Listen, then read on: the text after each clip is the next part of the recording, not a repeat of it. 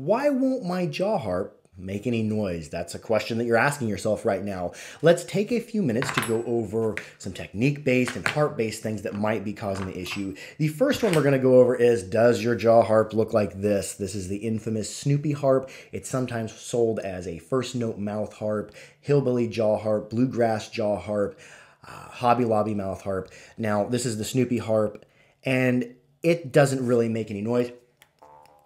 It really doesn't play. This is not a jaw harp so much as it is a prop, musical instrument toy, or also jaw harp-like object. If you want to see my full review of the Snoopy harp, click the above link. But if your harp looks like this, it's probably not going to work for you, so you're going to want to select a different harp. Now, I am going to include in the description below some links to suggested harps that I suggest for beginners.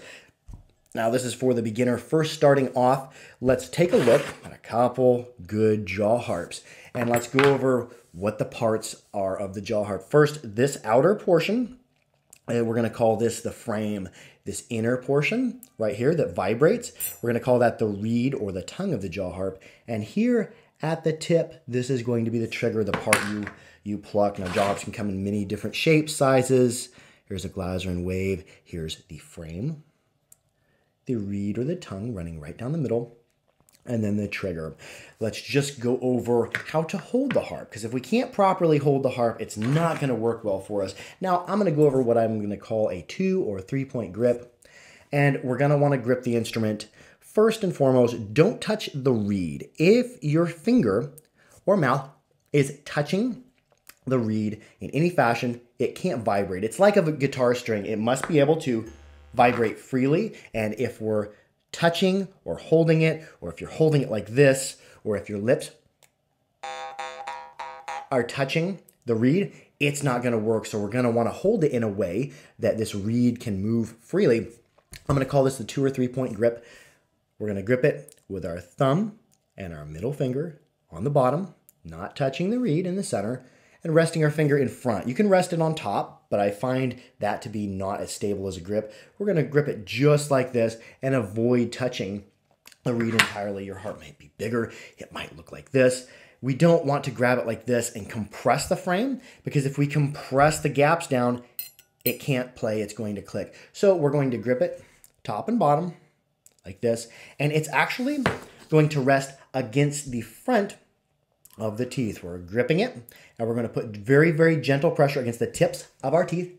Your teeth are not going to go outside of it. They're going to rest up against the tip. If we look at a drawing of this, here would be the harp from the end, and then here would be your teeth. They're going to rest on the outside. Now we want a space in between our teeth. We don't want our teeth closed, because that reed has to travel back and forth. If the reed can't vibrate, it's not going to make good sound.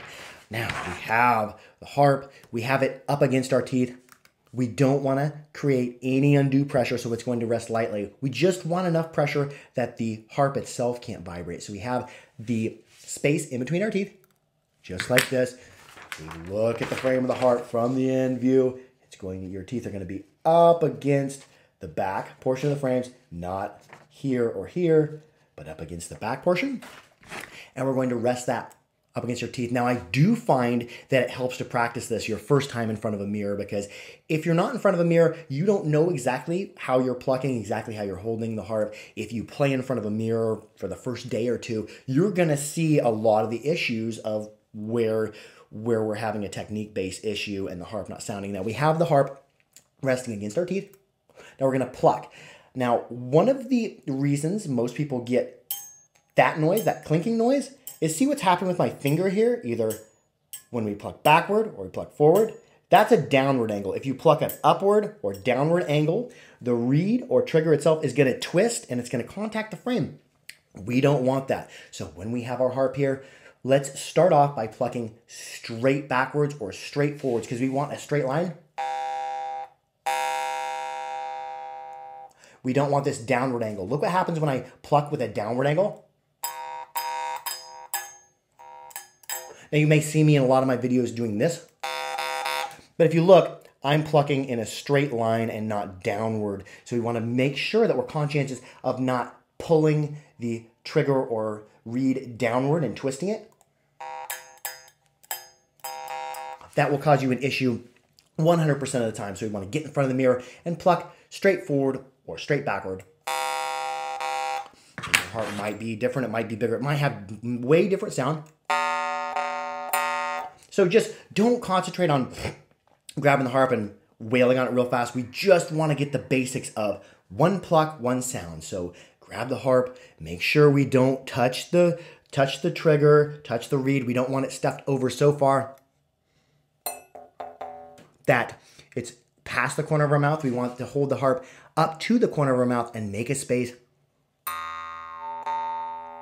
See, my mouth, there is a little space because this reed has to travel back and forth. We also don't want our tongue resting up against the reed.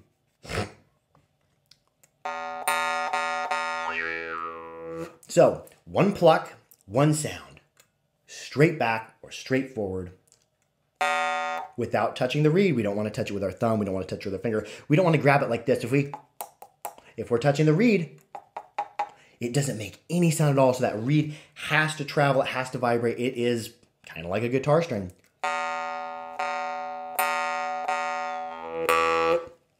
Now, once we get these basic sounds down, we can move forward with how to play the Jaw Harp. Now I'm going to leave a link up above of how to play the Jaw Harp, some basic sounds and basic songs, up there. Now, if you are still having issues with your harp after all these, after establishing good grip, establishing a good mounting point up against your teeth, plucking properly, not touching the reed, I'm going to include a link card up above of how to fix your harp or how to diagnose, is it the harp causing me the problem? And we're going to leave a link right up there. Now, there is going to be links down in the description to all of these videos. I'm also going to include links of suggested beginner harps. So if you're still having issues, click the link for dropped Glazerin fix, and it's going to teach you how to fix a Glazerin if you dropped it or if it came damaged in shipping. Anyways, that's going to wrap this video up. Keep your harps clean, keep them dry, keep them oiled. Thank you so much for joining us. I hope that the Jaw Harp is a wonderful journey for you, and I hope that this video helped. If you're still having issues, leave a comment below and I'll make a video maybe. The best videos are from subscriber questions. So anyways, keep your harps clean, keep them dry, keep them oiled. Be good to each other. Harp out.